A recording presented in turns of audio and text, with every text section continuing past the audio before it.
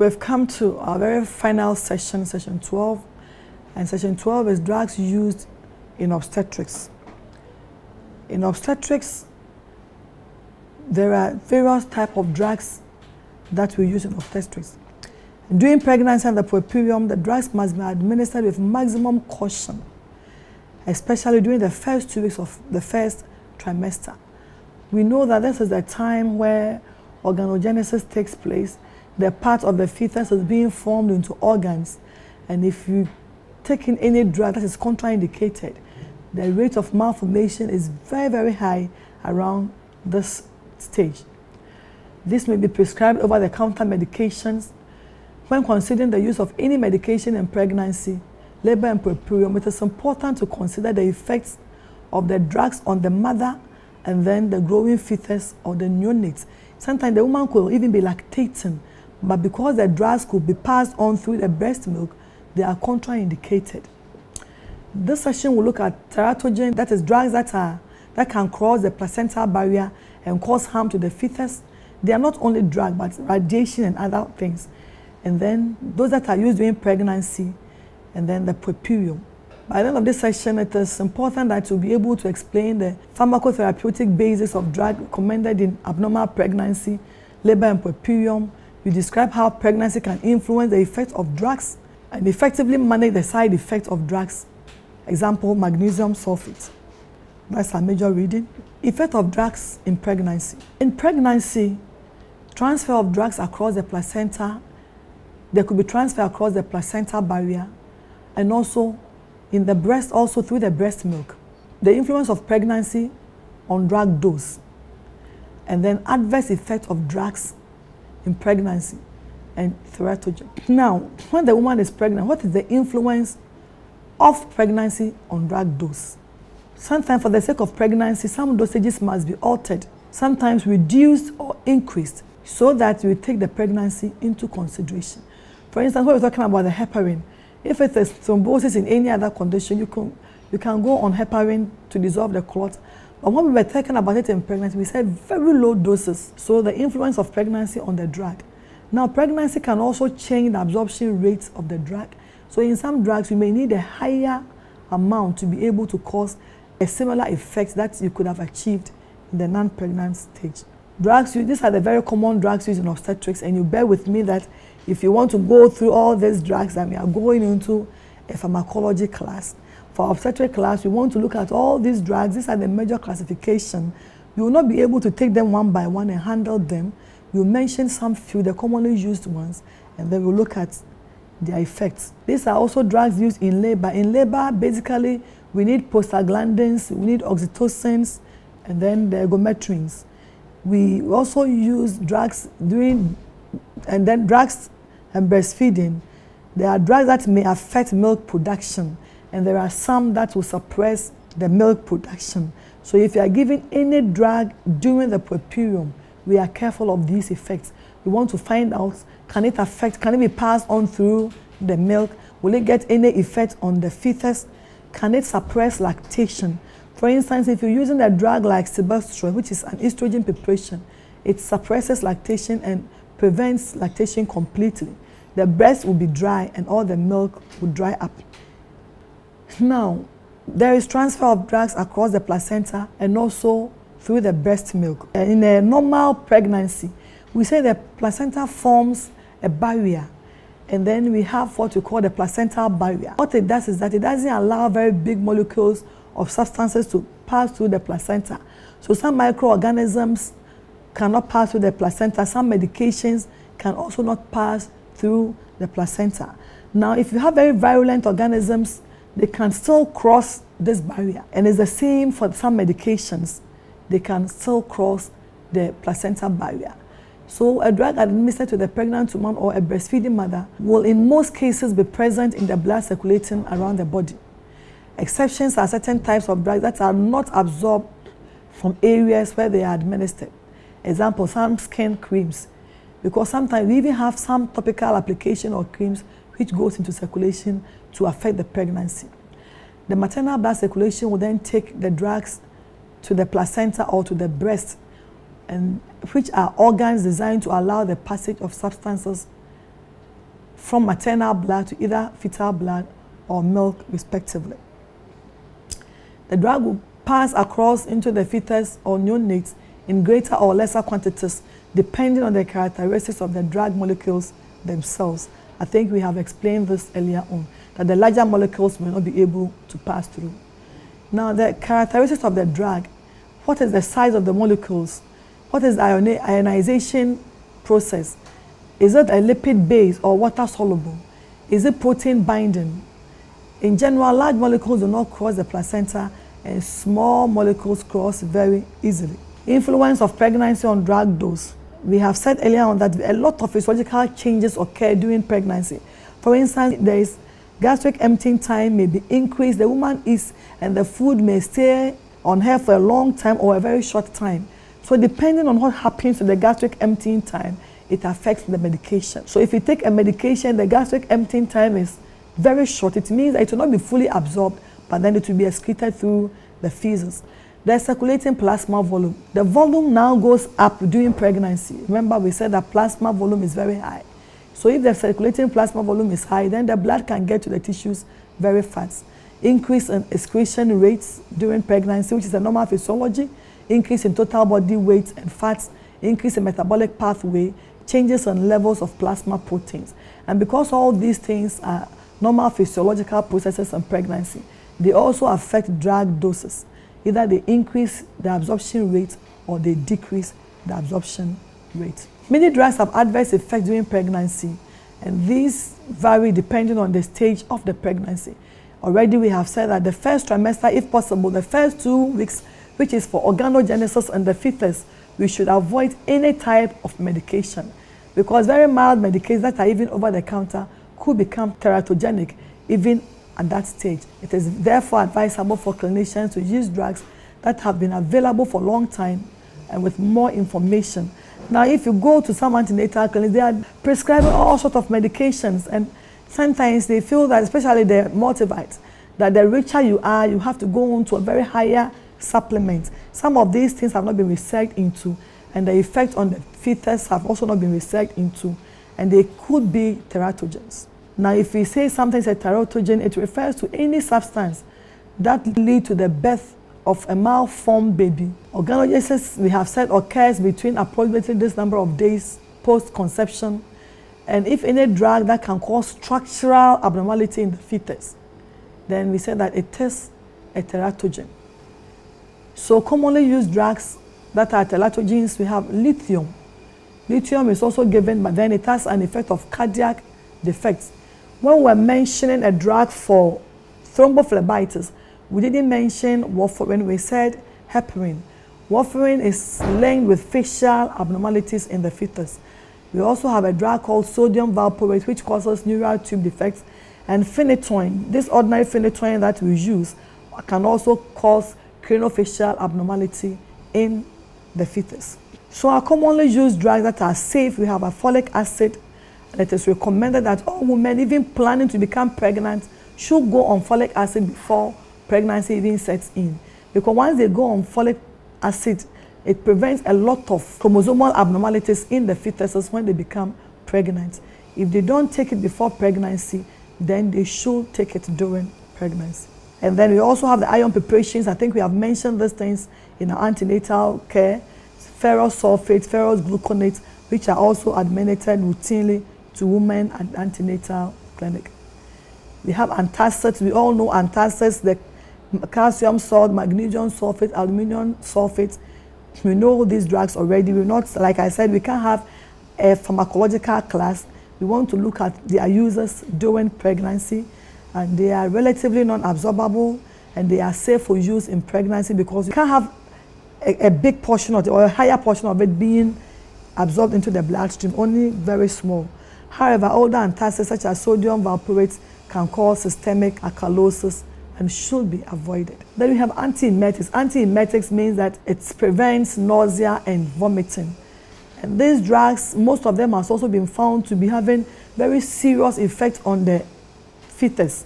Some cause malformations in the fetus.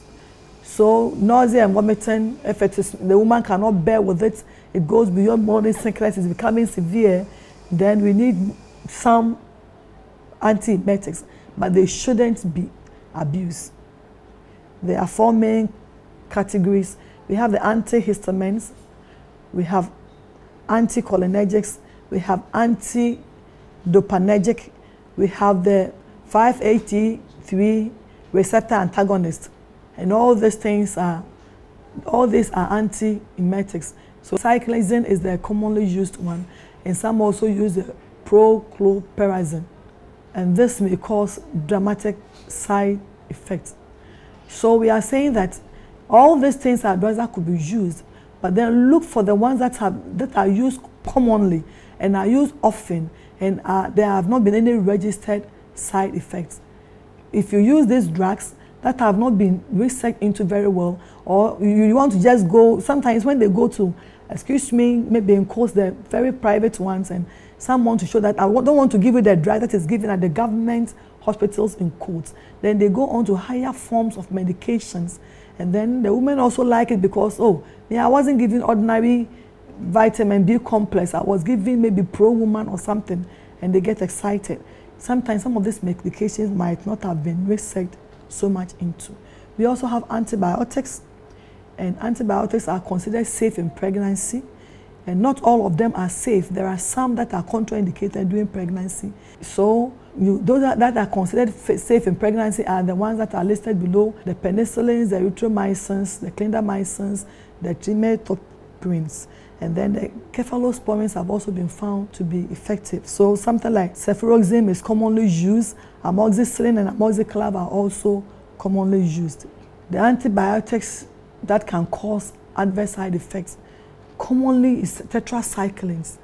If you use tetracyclines, you may be born, you will give birth to a baby with a yellow teeth, a discoloration of the teeth may become yellowish if you take tetracyclines during pregnancy.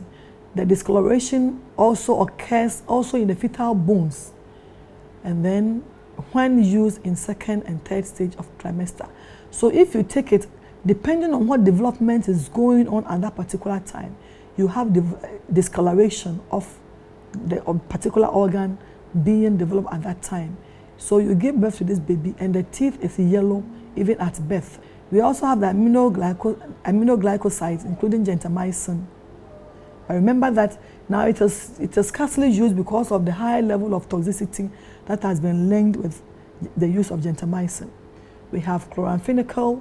The risk, you have gray baby syndrome when used in 2nd and 3rd stages. We have nitrofurantoin. The risk is that you have hemolysis in the fetus at term. Then the quinolines, which is ciprofloxacin and ofloxacin, ofloxavin. They can also cause atrophy, arthropathy in the fetus. Most of this evidence has been obtained from animal studies. We have analgesics. We know the commonly used analgesics in pregnancy. It is safer to go on the paracetamol for a start unless otherwise indicated.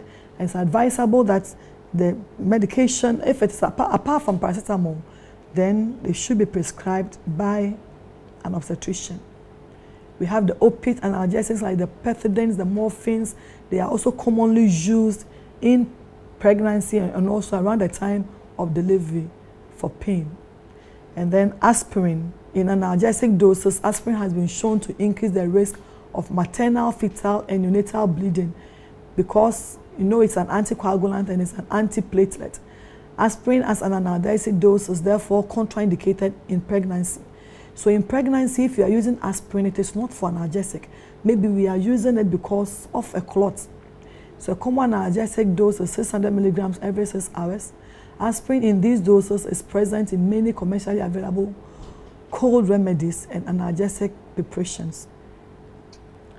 So we have said that already, that low doses of aspirin is, however, tolerable during pregnancy.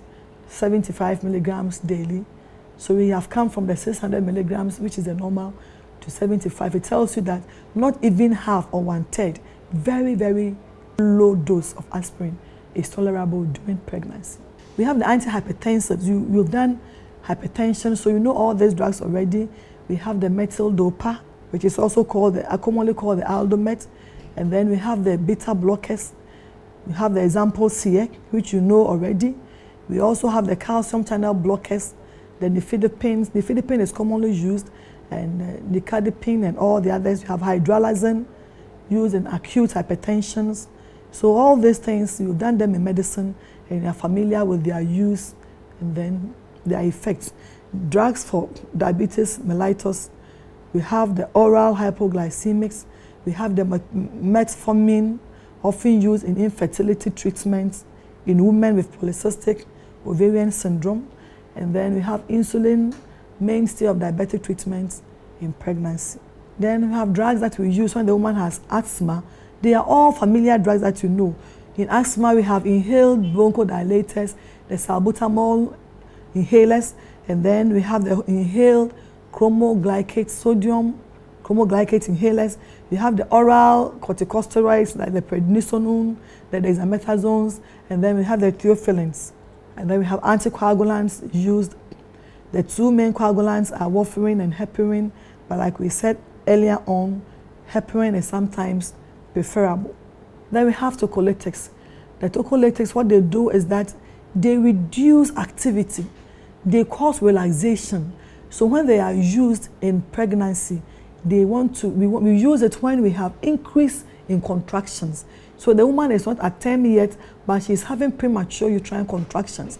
A drug like salbutamol or Ventolin, it is normally used for asthma to dilate the bronchioles, but it has also been found to be very useful in obstetrics as a tocolytic, so that it controls or minimizes, or it's able to relax the uterine muscles and prevent further contractions. So ritodrine is also used, and then terbutaline is also used. These are associated with maternal side effects such as palpitations and tremor, nausea, vomiting, restlessness, chest pain, and breathlessness. So when you give these drugs, you watch out for these side effects, and then you know how to counteract them. The tocolytic drugs, some NSAIDs have also been found to have tocolytic effects, and then the nifedipines have also been found to have some tocolytic effects. We also have what we call the oxytocin antagonist. The oxytocin is for contractions. So any drug that is oxytocin antagonist is a drug that will minimize contractions. So all oxytocin antagonists are also tocolytics. Magnesium sulfate has also been found to be a very useful tocolytic. You realize that one was also used initially to treat ulcers and also for some abdominal conditions, but modern obstetric has found it very useful. Then we have the corticosteroids, and this may be contraindicated in pregnancy for pre-existing maternal diseases such as asthma, rheumatoid arthritis, and other inflammatory diseases. Example, nisolone, intravenous hydrocortisone, and prednisolone. Magnesium sulfate is a very common drug used, and like as I said, discovery of the century if it comes to obstetric practice. Earlier on, all we knew was its association with ulcers, gastric ulcers. It is used in the treatment of eclampsias, and it exerts its effects as a cerebral vasodilator, thereby reserving cerebral vasospasms and increasing cerebral blood flow so that it prevents twitching. It is given intramuscularly or intravenously, and this drug should be given with so much caution. And if you don't have the antidote to this drug, you don't administer this drug. The toxicity effect is very high, though it's a very useful drug. It can only be the toxicity, if you want to experience the adverse effect, you need calcium gluconate to averse the toxic effect, or that is the antidote for the toxicity effect. If you don't have calcium gluconate, you don't administer magnesium sulfate, because if not, the next moment this patient will have cardiac arrest. We also have the prostaglandins. They are lipid molecules responsible for multiple physiological subcellular reactions.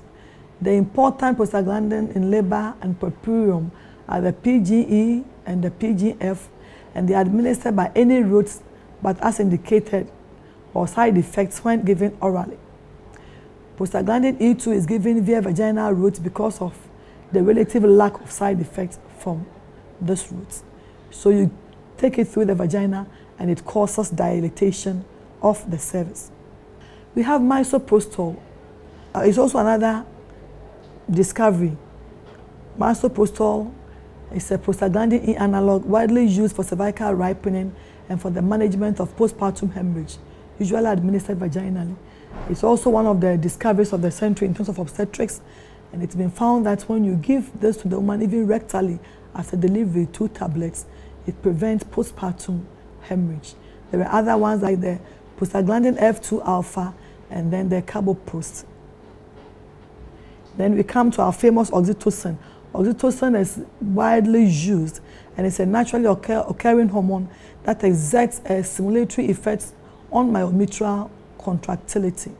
The effect of oxytocin on the myometrium is mainly dependent on the concentration of the oxytocin receptors present. The highest concentration is in the uterine fundus. So we know that oxytocin works on other organs or even on the breast. If the woman is feeding, it's oxytocin that causes the nipple to be erectile and causes the myoepithelial cells to also erect and push out the blood content. So once they come in during pregnancy and after delivery, all they do is to contracting. So contracting the uterus and contracting also the breast to bring out the breast milk. Ergometrin is also used in the treatment and prevention of postpartum hemorrhage. It's also an oxytocic drug. It has significant side effects such as vomiting, nausea, and hypertension. So because of this, ergometrin is sometimes losing its use. And it's only used when you have made sure that you don't have the woman is not having any increase in blood pressure. And then that is why when you have preeclampsia, which is a hypertensive condition in pregnancy, you don't administer ergometrin. If you want to aid contraction, you go to other oxytoxics like the oxytocin, but not ergometrin. Now, ergometrin can also come in preparation, in some other preparations called symptometrin. If you find symptometrin, it's a combination of syntocinon and ergometrin. And they are used because one will counteract the side effects of the other. The drugs that may affect milk production. Some drugs may adversely affect milk production and therefore may not be recommended in breastfeeding. Like we said, all drugs that have estrogen as their base. In the normal physiology of lactation, estrogen and progesterone, when they are in high quantities, prolactin cannot work. So when prolactin comes in, then estrogen and progesterone must go away before we can establish lactation. Anytime we have estrogen in very high production, then these drugs may affect milk production. So any drug that has a very high estrogen concentration also affects lactation. It can even stop lactation completely. And this woman who was delivered with an engorged breast, the next moment the breast is dry as the breast of a non-pregnant woman. So we don't give estrogen preparations. An example is the bromocriptine and the carbogoline. They are all contraindicated during breastfeeding. Large doses of thiazide, that is diuretics, can also be passed on to the fetus. And then ergotamine used in the treatment of migraine are also contraindicated during breastfeeding. And this brings us to the end of our very last session, and these are our references. So far we've come to the end of our course, Nurse 236, Abnormal Pregnancy, Labor and Puerperio.